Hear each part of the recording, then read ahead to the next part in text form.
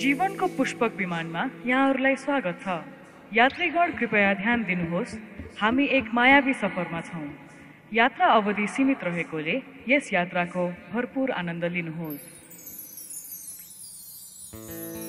यस यात्राको टिकट मैले कहिले कसरी पाएँ ठ्याक्कै भन्न नसके पनि सुरुवात कोरी ल्याउँदा मैले बामे सर्दै थिएँ। आमाले ताते ताते गर्दै हिँड्न सिकाइन्। मैले दौडिन सिकेँ। बगैँचाको पुतली पछि दौडिँदै साइकलको घन्टीसँग रेस लगाउने भइदिए। त्यसपछि म सधैँ दौडी नै रहेँ।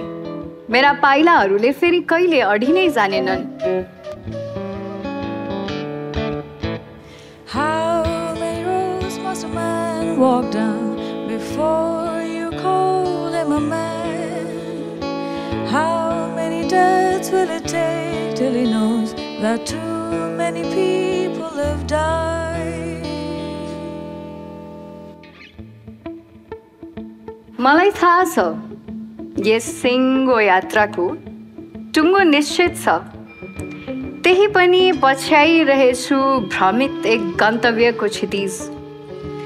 भागिरहेछु यस चलायमान पृथ्वीमा, दौडिरहेछु यस सृष्टि चक्रमा, घुमिरहेछु goal goal goal goal, फसिरहेछु चक्रव्यूहमा, बनिरहेछु Kalidas.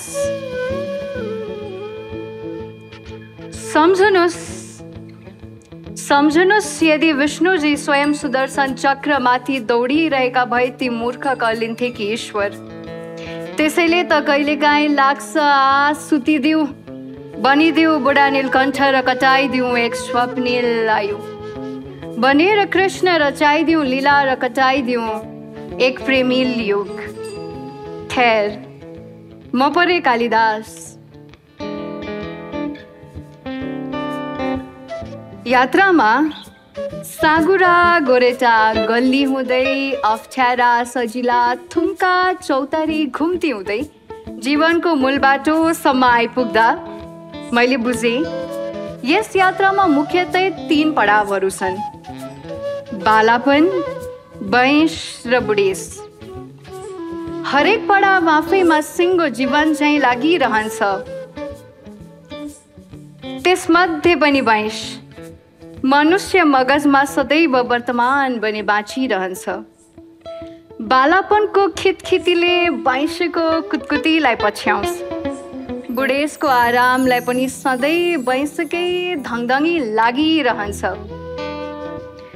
अब यस वंशालु यात्रामा के पुण्य, के पाप, के धर्म, के अधर्म हिँडिरहनु नै कालिदासको कर्म हो।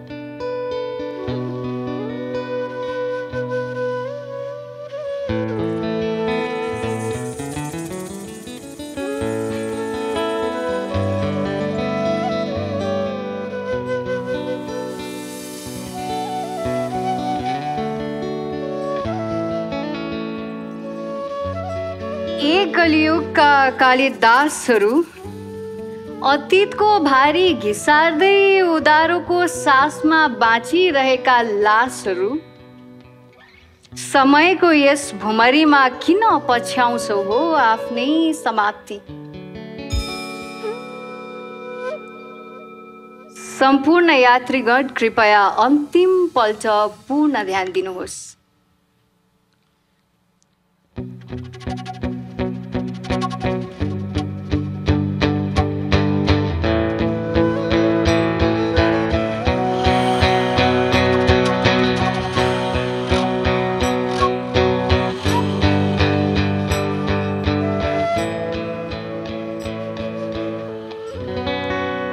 ब्रह्माण्डको समय सूत्रमा जब बज्नेछ शून्य, तब मात्र हुनेछ हाम्रो यस मायावी यात्राको इतिश्री।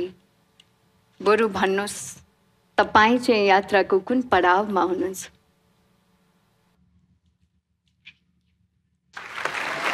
वाह,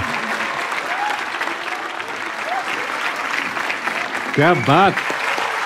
यहाँहरूलाई पनि धेरै धेरै धन्यवाद उहाँलाई साथ दिनुभएकोमा। Thank you. तपाईहरु गएर आफ्नो सिटमा बस्न सक्नुहुन्छ। Thank you. एकपछि अर्को उत्कृष्ट साङ्गीतिक प्रस्तुतिले हाम्रा कविहरूलाई साथ दिइराख्नु भएकोमा हाम्रो म्युजिक टिमलाई एकपल्ट पुनः इन्डिभिजुअली धन्यवाद दिइहालौँ। हामीसँग बाँसुरीमा हुनुहुन्छ रुपेश शाक्यजी, धन्यवाद यहाँलाई। तबला तथा पर्कसन्समा पारसमणि सुवेदेजी, धेरै धेरै धन्यवाद। र आज स्मारिकाको जादु पुनः पोएट आइडलमा आएको छ, छाएको छ। तपाईँलाई पनि धेरै धेरै धन्यवाद स्मारिकाजी। र गिटारमा none other than Ryan Raj Bhandari, thank you.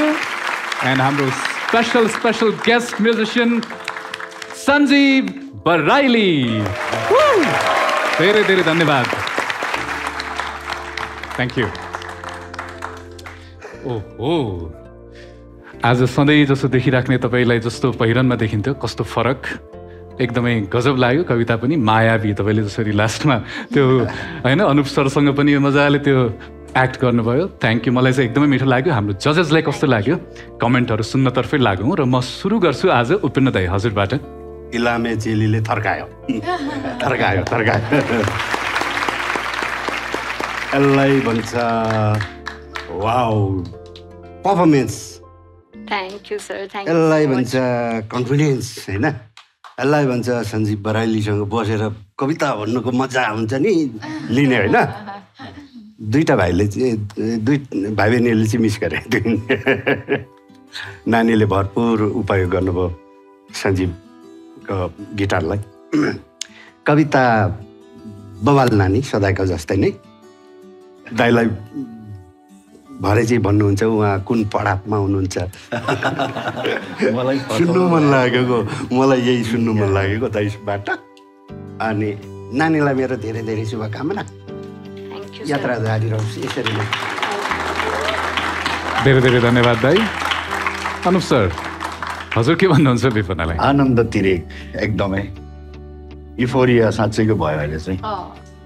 खालि त्यो कनेक्सन्स बनाउँदा लास्टमा आएर होइन कि कविता नै यति धेरै शक्तिशाली छ। मलाई सम्झना आयो त्यो चाहिँ मिथ अफ सिसिपस भन्ने। सिसिपसलाई श्राप परेको छ अनि उनले एउटा ढुङ्गा बोकेर डाँडामा चढ्नुपर्ने हुन्छ। र श्राप चाहिँ के हो भने हरेक पटक ढुङ्गा गुल्टिन्छ, जहिले पनि बोकेर फेरि लिएर जानुपर्छ। अनि यो कालिदासको त्यो श्राप बोकेर हिँडेको चाहिँ ठ्याक्कै सिसिपसको सम्झना आएर एकदमै अस्तित्ववादी चिन्तन तपाईँको कवितामा देखियो होइन। सायद हामी सबैको जीवनमा यस्तो प्रश्नहरू बारम्बार हामीलाई घचघचाउन आइरहेछन् र पनि त्यसलाई यात्रासँग जोडेर जुन मिठो तरिकाले चाहिँ एउटा चाहिँ व्यक्त गर्नुभयो नि आफ्नो भावलाई, साँच्चैको राम्रो छ। मलाई एकदमै मन पर्यो होइन। अनि सबभन्दा मन परेको चाहिँ जस्तो लाइक तपाईँको पर्फर्मेन्समा जुन सञ्जीवलाई थ्याङ्क यू भन्छु है, एकदमै राम्रो छ। त्यो idea tongue tongue tongue tongue tongue tongue tongue यात्रामा गइरहेको जस्तो लाग्यो क्या, त्यो चाहिँ घोडाको टापहरू दौडिरहेको जस्तो लाग्ने क्या त्यो चाहिँ। It is very good. अनि त्यो ग्लोब अगाडि राखेको ग्लोब पनि एकदमै मन पर्यो, किनभने तपाईँले त्यसलाई एकदमै त्यो विश्वसँग जोड्ने कोसिस गर्नुभएको छ होइन। र सबभन्दा मन परेको त्यो एटायर्स कस्ट्युम्स like a जिप्सियन, like a जिप्सियन girl है। अनि उनीहरू जिप्सियनहरू घुमन्तु हुन्छन् के, बन्जारनहरू घुम्दै हिँड्ने, यात्रामा हिँड्ने मान्छे। र त्यसको लागि पनि एकदमै सोचेरै गरे जस्तो लाग्यो कविता सुनाउन यस्तै लगाएर जान्छु भनेर चाहिँ। It's is very good, keep writing like this, you are super, एकदम मन पर्यो। Thank you. के मलाई त स्वर्गको एउटा परी मेनकाले चाहिँ त्यहाँ पृथ्वी तल होइन, पृथ्वी लोकको मनुष्यको जीवन यात्रा एकदम व्यङ्ग्यात्मक ढङ्गमा वर्णन गरिरह जस्तो खालको अनुभव भइरहेको थियो मलाई देख्दा। कविता वाचनमा स्ट्रेन्थ थियो। मेन कुरा चाहिँ अब हामीले हाम्रो जीवनको यात्रालाई जसरी 3टा भागमा मेजरली डिभाइड गर्छौँ, तपाईँले त्यसरी नै त्यो बाल्यकालको कुरा, वैंशको कुरा अनि बुढेसकालको यात्रालाई चाहिँ छुट्टै छुट्टै यात्रा हो जस्तो गरेर यहाँ अलिकति क्लियर गरिदिनु भयो। अनि हामीले तपाईँले वैंशको कुरा गरिराख्दाखेरि साँच्चै यसो सोच्दाखेरि कुन पडावमा हुन मन लाग्छ भन्दा सधैँ नै त्यो वैंशमै छु जस्तो, वैंशमै रहँ जस्तो त्यो खालको एउटा अनुभव हुन्छ क्या जहिले पनि मानिसलाई। अनि त्यो खालको त्यसमा व्यङ्ग्य पनि छ होइन। हामी सबैलाई गन्तव्य थाहा हुँदा हुँदै पनि हामी त्यही एकदम प्रेजेन्ट अनि यसमै बाँचिरहन्छौँ होला जिन्दगीमा भने जस्तै गरेर लागि पर्छौँ नि। त्यो भावहरू एकदमै प्रष्टसँग आएका छन् तपाईँको कवितामा। अनि यथार्थपरक पनि छ कविता, एकदम यथार्थ झल्किन्छ। तपाईँलाई बेस्ट विशेस। मजा आयो यात्रा सुन्नलाई। धन्यवाद केटी। विप्लव दाइ, हजुरलाई कस्तो लाग्यो यो कविता अनि उहाँको यो performance?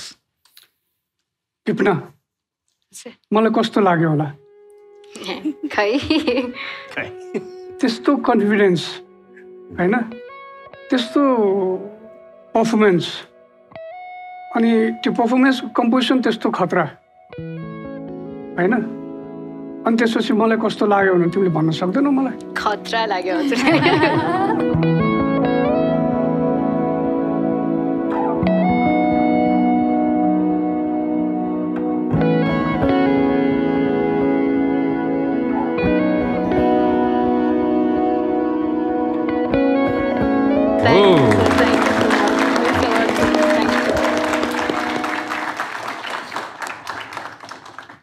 All the best. Thank you, sir. Thank you so much. धन्यवाद दाइ। Malvika ma'am, Hi. How do I top all that? यति धेरै राम्रो कमेन्ट्सहरू तपाईँलाई दिइसक्नु भयो होइन। I just really wanted, Anup sir तपाईँ ठिक हुनुहुन्छ नि? जे होस् ठिकै हुनुहुन्छ नि? अहिलेसम्म कामेर छैन, अहिले हात कामिरहेको थियो, अलिकति स्थिर भयो त्यहाँ पुगेपछि जस्तो लाग्यो। के गर्नुभयो होला है तपाईँलाई त? एकछिनलाई त के हो नि। मैले त नजानु भनेर इसारा पनि गरेको थिएँ हजुर। हातले केही भनिरहेको जस्तो लाग्यो क्या मलाई, मसँगै हिँड्नु आउनु भने जस्तो लाग्यो। अनि हो कि जस्तो लागेपछि जाँदै गर्दाखेरि चाहिँ धन्न तिमीले त्यो हात छोडिदियो के लास्टमा, नत्र त सँगै फेरि दियाले मार्थ्यो होला मलाई। फेरि जीवनसाथीमा कसरी आउने है? फेरि मेरो जीवनसाथीमा आउनु नि मिल्दैन थियो, फेरि गाह्रो हुन्थ्यो। You remind me of this Indian poet, Priya Malik. सुन्नु भएको छ? Beautiful wale. Iti, I find her, usko आवाज, there's a seduction to how she shares her poetry, life ko barema. Priya Malik is on Instagram. She's also on YouTube. त्यो यदि तपाईहरुले search गर्नुभयो भने तपाईले बुझ्नुहुन्छ what I'm exactly talking about भनेर। अनि प्रिया मलिक को ठ्याक्कै याद आयो के मलाई तपाईलाई देख्दाखेरि। मलाई चाहिँ I found this piece मेरो पर्सपेक्टिभबाट एउटा वुमनहुड तर्फ जाँदै गरेको यात्रालाई डिस्क्राइब गरेको जस्तो भाव र आफ्नो सेक्सुअल इम्पावरमेन्टमा आउने र सेक्सुअल इम्पावरमेन्टमा आइसकेपछि कस्तो चाहिँ एक प्रकारको कन्फिडेन्स हुन्छ एउटा वुमनमा, नारीत्वमा भन्ने मैले त्यो भाव देखेँ। र जुन यहाँले लास्टमा त्यो एउटा सडक्टिभ पार्टले तपाईले त्यो लास्ट लाइनलाई एन्ड गर्नुभएको छ, that was I think my favorite part, and I really liked how you made a man, Anup sir, अब मैले यहाँ man भने है, यहाँ अन्यथा नलिनु होला, एउटा पुरुषलाई तपाईले कस्तो intimidate गर्नुभयो आफ्नो sexual prowess या confidence ले। I really loved that part, so hats off to you on that. Thank you so much. Thank you brothers. Bipana, अब यस्तो जजले भने जस्तै अलिकति दार्शनिक गहन कविता हुनको लागि यस्तो जन्मिनुको पछाडि चाहिँ पक्कै पनि तपाईँ यात्रा धेरै गर्ने मान्छे भएर चाहिँ हुनुपर्छ जस्तो मलाई कता कता लाग्छ। यात्रा कतिको गर्नुहुन्छ र त्यस्तो कुनै रोचक कथा छ, कुनै मेमोरी छ भने सम्झिन चाहनुहुन्छ भने प्लिज सेयर गर्नुहोस्। म धेरै खासै यात्रामा जान चाहिँ अहिलेसम्म जुरिया चाहिँ छैन, तर म थोर बहुत यात्रामा चाहिँ गएको छु। सबैभन्दा मेमोरेबल यात्रा भनेको चाहिँ म मेरो फ्यामिलीसँग तीर्थ यात्रा गएँ होइन। अनि त्यो चाहिँ एकदम हरर थियो कि मेरो लाइफको होइन। I am never travelling with दम। It was like a 2-day trek के। अनि it was like the temple is high up होइन, अनि हिँड्नु परिरहेछ, यो टायर्ड होइन। अनि त्यो लाखपोती बल्नेवाला कार्यक्रम थियो कि। अनि म 2 दिन हिँडेर मन्दिरको टुप्पामा पुगेँ, अनि मलाई पिरियड्स भयो कि। सो अनि मैले के सोचेँ, अब यो घरमा भन्यो भने त मलाई अब दिँदैनन् पूजा गर्न होइन। अनि फेरि त्यो टेम्पलको बारेमा एकदम स्केरी स्टोरिजहरू हुन्छ नि त, कसरी मेन्स्ट्रुअल ट्याबुहरू छ होइन। सबकन्सियसली चाहिँ तिमीलाई डर लाग्ने रहेछ क्या, ल अब के गर्ने भनेर होइन। But then I was like if I get out of this alive, होइन, of this temple alive, then I'm never ever believing in this taboo ever again भन्ने भयो। अनि मैले मस्त कसैलाई नभनिकन मस्त बाती साथी बालेँ, अनि त्यसपछि डराउँदै डराउँदै घर पनि आएँ होइन। अनि त्यसपछिदेखि चाहिँ I never believe in menstrual taboo पनि। Good thing happen to me in that trip, तर या something very memorable to me. Wonderful. यो मिठो स्टोरी सेयर गरिदिनु भएकोमा धन्यवाद र अब यसैसँगै यहाँलाई आग्रह गर्न चाहे कृपया भोट अपिल गर्नु होला है त। आदरणीय दर्शकहरू नमस्कार, म इलामबाट बिपना अधिकारी। मलाई टप 10 सम्म भोट गरेर यहाँहरूले माया गरेर पुर्याइदिनु भएकोमा धेरै धेरै धन्यवाद। अब यहाँभन्दा आगामी राउन्ड्सहरूमा पनि तपाईँ मलाई यो स्टेजमा देख्न चाहनुहुन्छ भने कृपया मलाई धेरैभन्दा धेरै भोट गरेर आगामी चरणहरूमा पुर्याइदिनु होला। हस् त, धन्यवाद। विपना अधिकारीलाई भोट गर्न तपाईँले आफ्नो मोबाइल फोनमा OSR कनेक्टको भोटिङ एप डाउनलोड गर्नुहोस्। OSR कनेक्ट भित्र द पोइट आइडल क्लिक गर्नुहोस्। त्यसभित्र तपाईँले विपना अधिकारीको फोटो देख्नुहुनेछ। फोटोमा क्लिक गरी तपाईँले उहाँलाई भोट गर्न सक्नुहुनेछ। विदेशबाट भोट गर्दै हुनुहुन्छ भने paymentgatewaykhalti.com बाट भोट गर्नुहोला।